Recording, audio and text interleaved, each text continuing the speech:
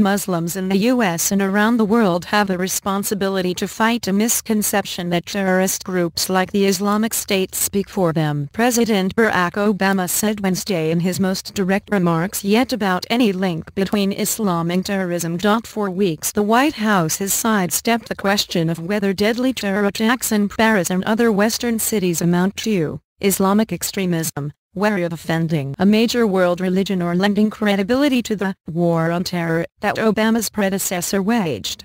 But as he hosted a White House summit on countering violent extremism, the president said some in Muslim communities had bought into the notion that Islam is incompatible with tolerance in modern life.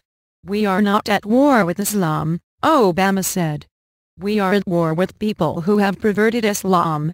While putting the blame on his and similar groups, Obama said the militants masquerade as religious leaders but are really terrorists. The president also appealed directly to prominent Muslims to do more to distance themselves from brutal ideologies. He said all have a duty to speak up very clearly in opposition to violence against innocent people. Just as leaders like myself reject the notion that terrorists like ISIL genuinely represent Islam, Muslim leaders need to do more to discredit the notion that our nations are determined to suppress Islam, Obama said.